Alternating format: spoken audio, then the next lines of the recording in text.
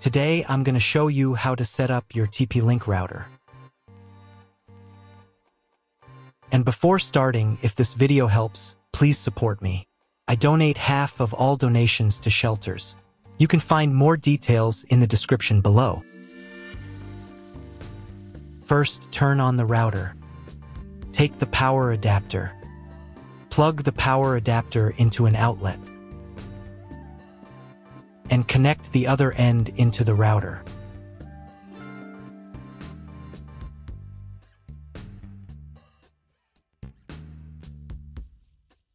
When the router is powered on, the light will turn on. It may take a few minutes for it to completely turn on. Next, connect the cable from your internet provider or from your modem to the internet port. This port is often labeled WAN and typically has a unique color. Each cable should be inserted until there is a click. You now need to reset the router to its factory settings. Press and hold the router's reset button for 10 seconds. Wait for the indicator lights on the router to begin flashing. Sometimes, this button is located inside the router casing to prevent accidental presses. In this case, use a thin object to press it down.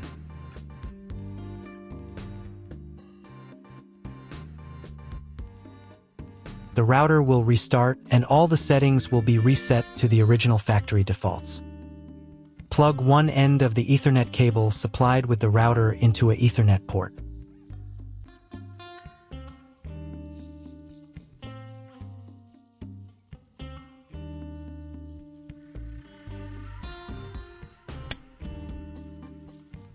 Plug the other end of the cable into your computer's Ethernet port. Please wait a few minutes for connection. The router is connected to your computer. Now you will need to set it up. Before I start setting up the router, I need to warn you that depending on the firmware, some setup steps may differ slightly from mine or follow in a slightly different order. But don't worry, you'll succeed. Just follow the instructions. First, you need to download the TP-Link Deco app. This app is available in the App Store and Google Play Store. After installation, open the app. On the first screen, you need to accept TP-Link's terms and conditions. To do this, check this box here and here. And press the Continue button. Next, you need to log in to your TP-Link account. If you don't have one, then click this button and go through the registration process. If you already have a TP-Link account, then click here and enter your details.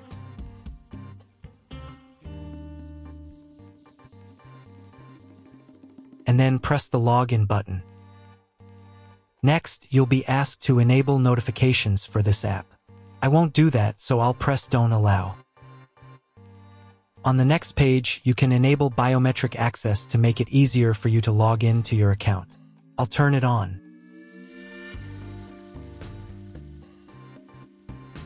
And press the Continue button. Now you'll be asked to set up two-factor authentication. I don't need it, so I'll press Maybe later.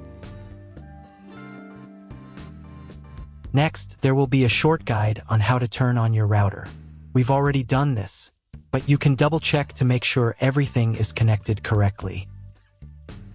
Next, you'll be asked to grant location service permission to keep you always connected. They require access to your device's location services. This allows them to seamlessly connect your mobile device to the Deco network when setting up Deco or updating network names. No geographical location information will be collected by the Deco app. Click this button. And in the pop-up window, allow location access. Then press the Let's Begin button. If your location services are turned off, you'll be asked to enable them. Please go to Settings and enable location. Location services are required during setup. After that, your phone will try to find your Deco device automatically. If it fails, then you need to scan a special QR code on your device. To do this, press this button.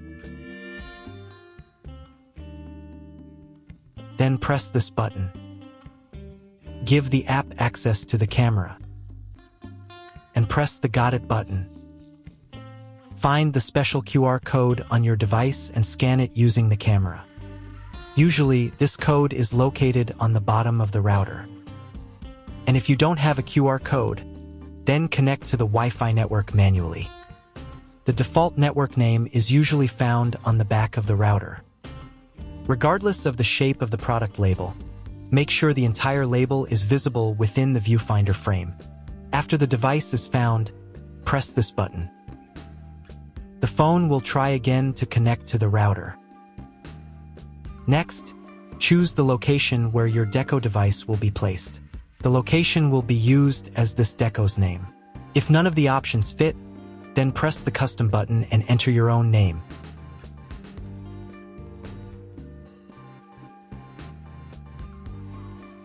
And press the next button. Wait a couple of minutes while the router tries to connect to the internet. On the next page, choose your internet connection type. This is usually specified in your contract with the internet provider. If you can't figure out your connection type, choose Dynamic IP. This is the most common option, and press the next button. Next, you need to create your Wi-Fi network. In this field, enter the network name.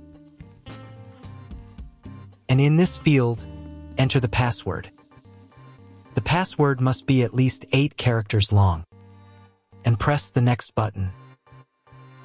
Wait a couple of minutes until the network starts working. Then reconnect to your Wi-Fi network with the new name and password.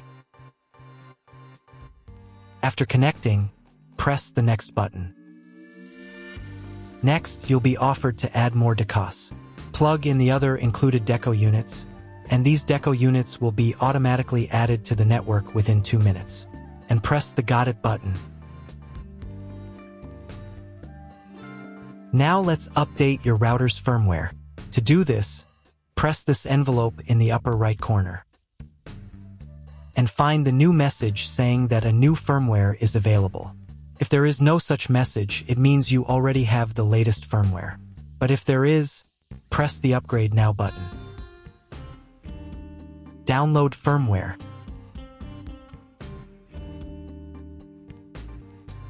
And install the new firmware. Wait a few more minutes until all settings are saved. Done, you have set up your Deco.